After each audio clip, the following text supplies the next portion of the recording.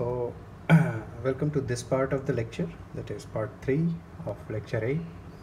And as we saw in the last lecture, what we did was we saw that how we can represent um, the just to uh, maintain the continuity. We saw that how this resistive circuits are or the various elements are represented, that is RLC elements are represented in phasor forms. Okay, and I also emphasized on the phasor form representation, as it gives very elegant representation in a form of something like V is I is equal to V by R, or V is equal to I, or something like that, as opposed to the sinusoidal form. Okay, so this is what we had for that is in phasor representation. Again, I told that it is again V by R form. Okay, this one is V by R form, and this is what we did, V by R form, except for R here I told you was minus J by XC. Okay, so this is what we saw for inductor also. It was similar to V by R form here again. And then we also saw how the equivalent circuits will look like if you have RL and C elements in it. They will come in the form of their impedances in the phasor domain. Okay, and it will become increasingly difficult as you go for circuit analysis in sinusoidal terms. Now let us we also saw a RLC circuit. The three RL and C elements were in series, and we saw that how you get that you can write Z as R plus JX. That is, now our impedances or the resistances can be complex numbers instead of simple real numbers. Impedances and admittances are going to be complex numbers. So continuing from that, we'll see a parallel RLC circuit, and in a series RLC circuit we wrote KVL. In parallel RLC circuit we will write KCL here, that is Kirchhoff's current law. And let us see how this matches with the simple DC analysis which we have been doing, that is resistive circuits. So here it is a phasor circuit, and R, L and C in parallel, and this is the I, and this is divided I into three parts, IR, IL and IC. And I am writing KCL equation that this current I is equal to IR plus IL plus IC. And as we did in earlier form, you can see that I am writing IR as V by R. Okay, R is the resistance, and this IL as V by XL. Okay, LJXL is now a new type of resistance, so to say, inductive reactance. And this is V upon minus JX is again a new type of resistance, or you can say capacitive reactance. And it is, the equations are written exactly the same way as we did in a DC analysis. Okay, except for the fact that the equations are now complex equations containing that is, equation contain complex number. And this, if you want, we can write this as VG. So 1 by R is written as G, or you call conductance, and similarly this is called susceptance. 1 by XL or 1 upon XC is called susceptance. So G and BL minus BC, it is as simple as we have in it. So I is equal to conductance, something like conductance into V. This is the form of equation here, which is true in case of DC also. Okay, we write G instead of Y instead of G here in case of a resistive circuit. Now let us look at the phasor diagram. Here we are taking V as a reference phasor, and if I take this as a reference phasor, then let's say this I, which is going, is this current. Okay, having an angle theta, and we are taking it at as lagging. it may be leading or lagging, but here we are taking it as lagging. You can also draw the same diagram for leading also, assuming that the capacitive current is more than the inductive current. Anyhow, you can assume any one of them depending on the situation. So this is leading current, and this leading current, and for this voltage, if you see the current in the resistance, this voltage remains same on all the three places, okay? Across all the three elements, the voltage remains same. So the current flowing in R would be in phase with V. So that is what is shown. IR is in with phase with V. Whereas current flowing in the inductor, this current will be lagging 90 degrees. That is, IL is lagging 90 degrees. You can obviously write the value of V upon JXL. So that is the value, and it is basically lagging by 90 degrees. And similarly, IC is lagging the same V, leading the same V by 90 degrees. So that is, we have drawn this phasor diagram through the knowledge of the representation which we have done in the earlier part of this lecture. Okay, so this is, you can say, a kind of phasor representation of currents in this particular circuit. And to complete this representation, what I am doing here is now this you have total current IC is in the capacitor, IL is in the inductor, and they are exactly 180 degrees out of phase, so they are subtracted with each other on the same axis. And this is, when you add with IR, this resistance IR, you get this I. So that is the relation between the I flowing and the three currents flowing in the circuit. Now, with this knowledge of representation, let us try to solve some problems, simple problems for AC circuits. So here is example. So you have a RLC circuit here, where this is the inductor value 0.05 Henry, and this is 20 ohms given. This is C, and this is the current flowing in this is 5 angle 0. Okay, so the first part is find the value of C if this V is this much, 100 plus J200, that is a phasor of 100 plus J200, and the frequency of this voltage source is 1200 radians. You have to find the value of C so that the current 5 angle 0 flows into the circuit. Okay, the second part is for same kind, but V is different and omega is different. Same part, but it's slightly different. But the question is, you have to find anyway the value of C. So for this value of L 0.01, we will find the reactance value because we know omega. So we can find the reactance value for omega is equal to 1200, that is XL is equal to L omega. So this is 60 ohm impedance wise. Okay, or you can call it as JXL or J60 ohms, and XC is 1 by C omega or 1 by 1200 C. Now Z bar can be written as V bar by I bar.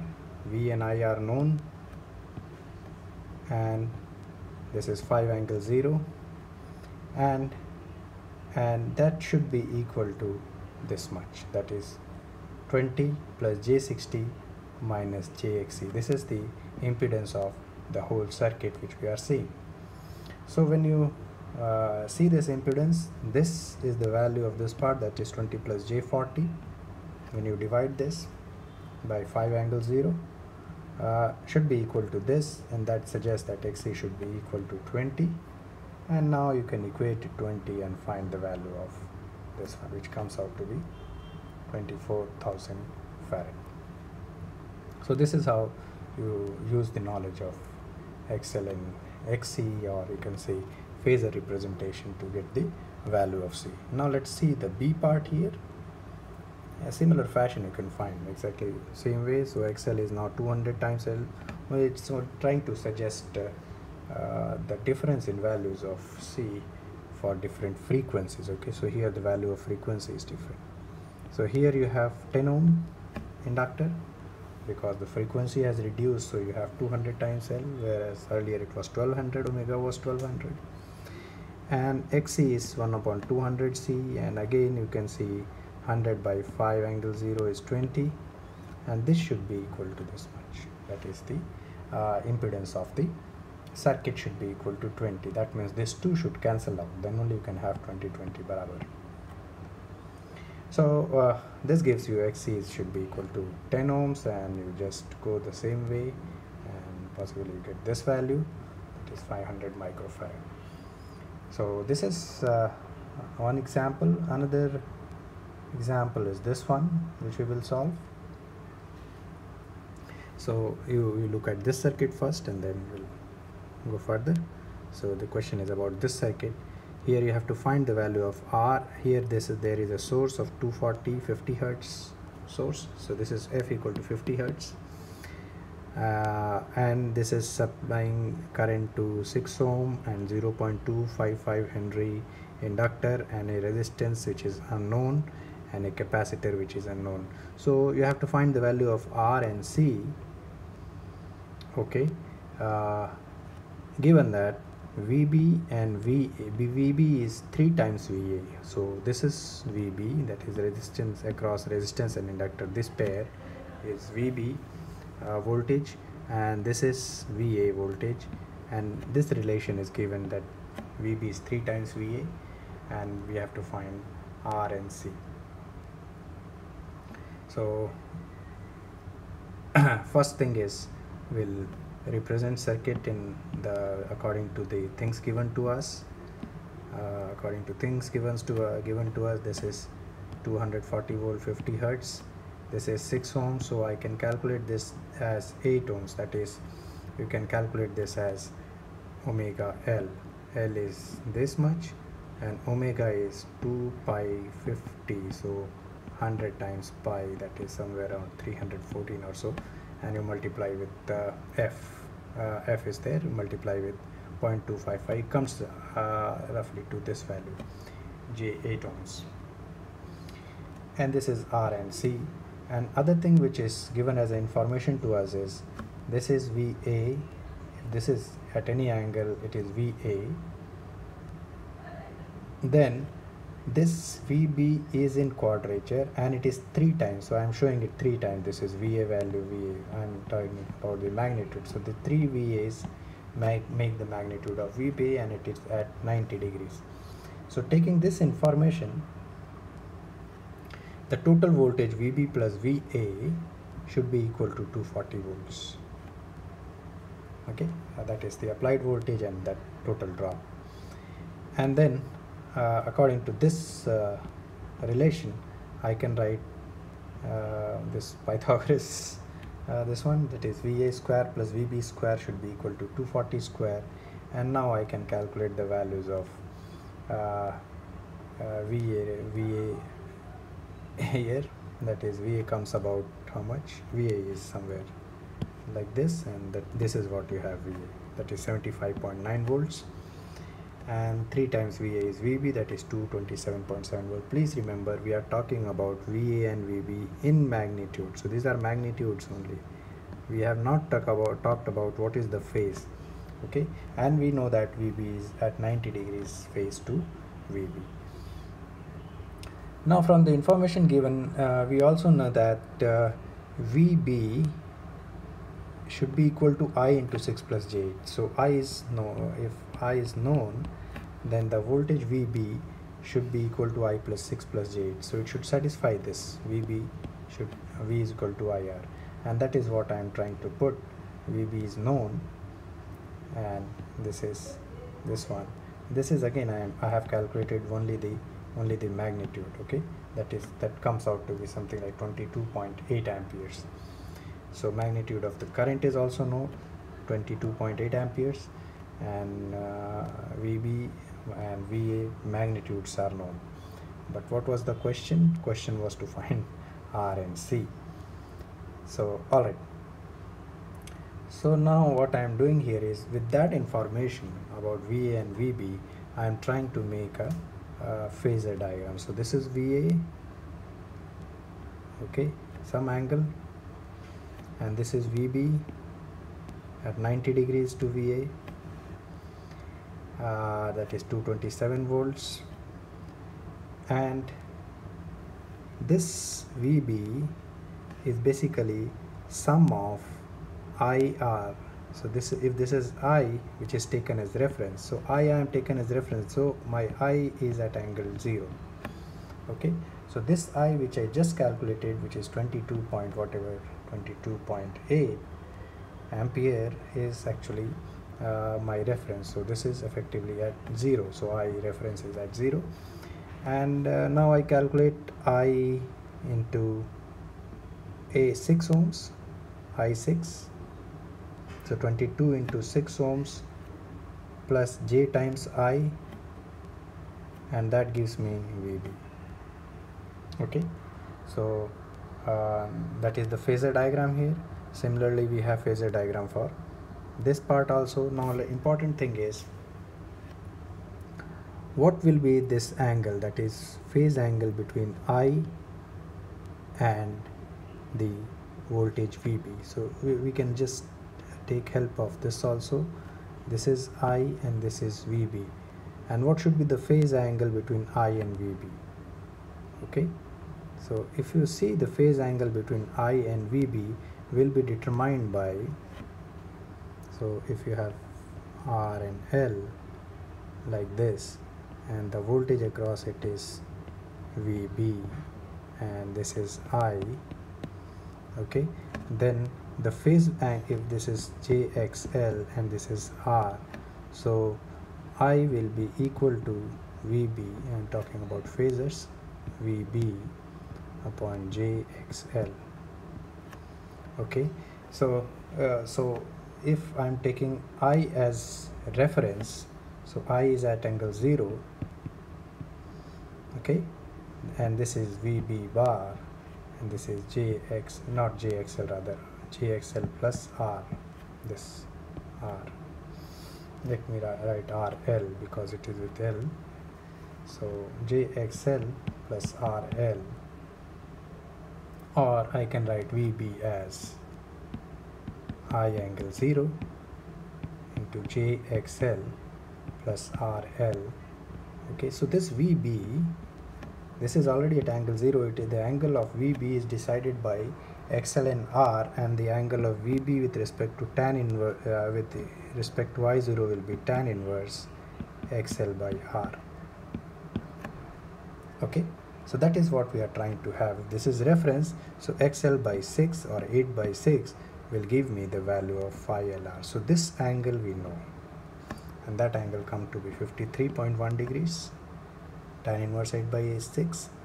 And if I know this angle, I can know this angle because this total angle is 90, so that is subtracted here. So theta CR, okay, angle between CR, that is this part, that is VA, this part, CR part, that angle will be equal to 36.9, that is 90 minus that much. So once I know angle CR 36.9, I know that that is also equal to tan inverse XC by R, okay, XC by R, and that gives me the ratio of XC by R is 0.75. Also, I know that I into Z, that is this magnitude of VA, okay, this magnitude of VA is I times Z, and I know the value of I know the value of ZC is not known, but that can be written as R square plus XC square, and that is 75.9, and this total R square plus XC square is this much, 75 by 9 upon 22 by 8, or in a different terms it is this.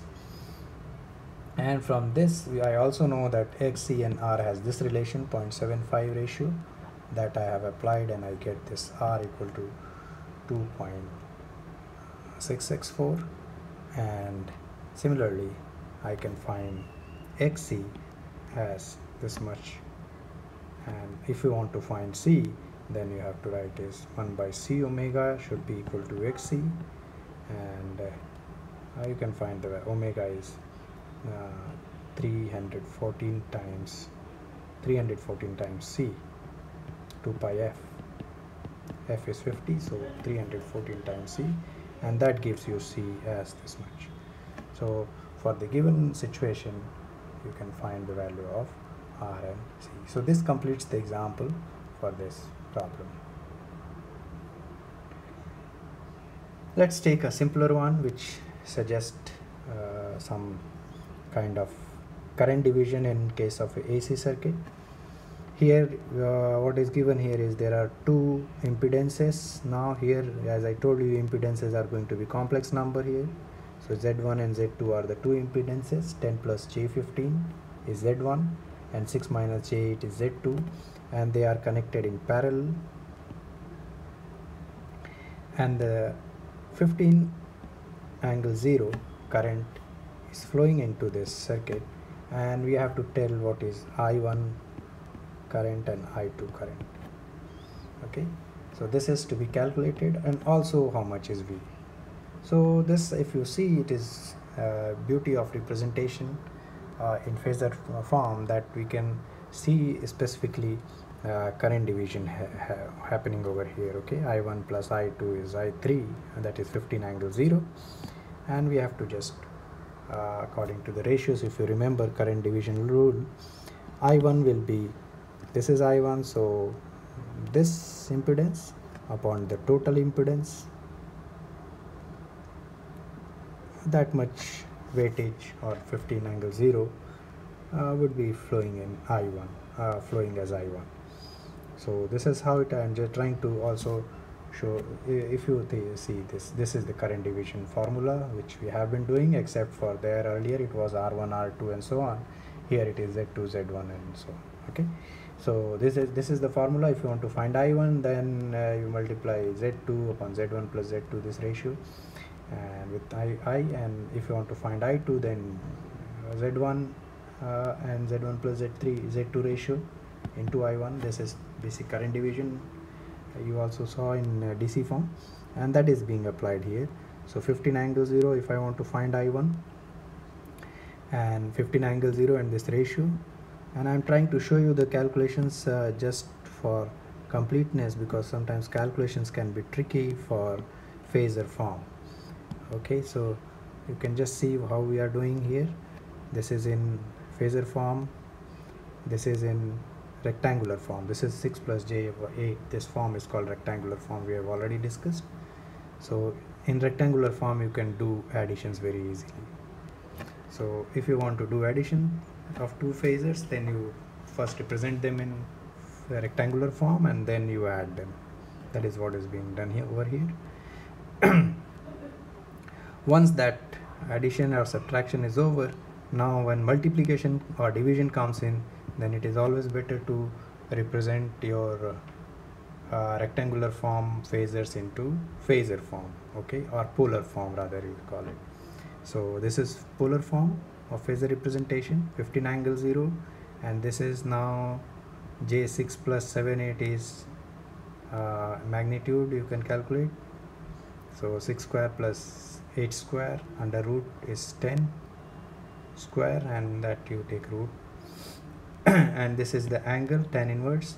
Similarly, this is also represented in polar form, and polar form division and multiplication becomes quite simple.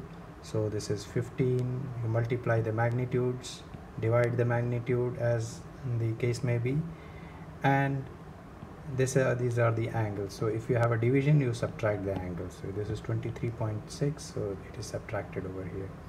This was already minus 15.3. This was 0, so if you want you can write 0 over here, that is to be added. 0 plus minus 15.53.1 and so on. So that is how you make the calculation, and once you make this calculation it comes out to be this. So you can represent either in polar form if you want. Normally I1 and V's are normally represented in polar form, magnitude and phase. So similarly I'm not calculating I2 because you can always have a similar formula and put it and get the I2 also. I'll show you how to get V. So V is I1 into Z1. So this is I1 and this is Z1. I am multiplying the 2 to get the voltage over here. V is equal to IR fashion, and again you can see the calculation here. This is the current 8.59 is the current. Oh sorry, this is I2, sorry, this is I1, and I2 I have written the answer, not calculated, that you can calculate and get the value of I2. This is I1 in fact. So the result of this is this. Sorry, it is not I1, this is I2. So I have given the answer. You can check by finding I2 from here. Anyway, so now I1 into I1 is I1 into angle of I1 and I1 into Z. Okay, I1 into Z1. So this is Z1. If you remember, it comes out to be 18.03. I don't know if somewhere it has been, this is this, if you Z1, I1 into Z1. So this is Z1, and Z1 of course I have not calculated here, but if you calculate you get 18.03 into 56. And again you can, just to emphasize the calculation in phasor form, if you have multiplication then phasor form is good. So you represent in phasor form first, and then you multiply the magnitudes and add the phasors. That is how multiplication of phasors happen. So minus 76.7 plus 556.3, and this is the voltage V. So I feel this completes the example. So we'll stop it here. Thank you.